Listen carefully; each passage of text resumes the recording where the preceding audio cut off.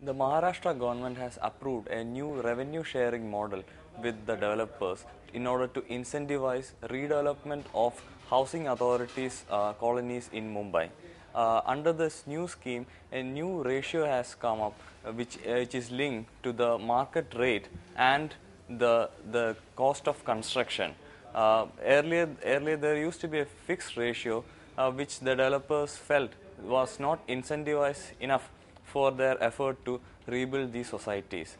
Under this ratio, if the ratio is lower, the developer will get higher FSI and they will get a higher share of the number of flats also.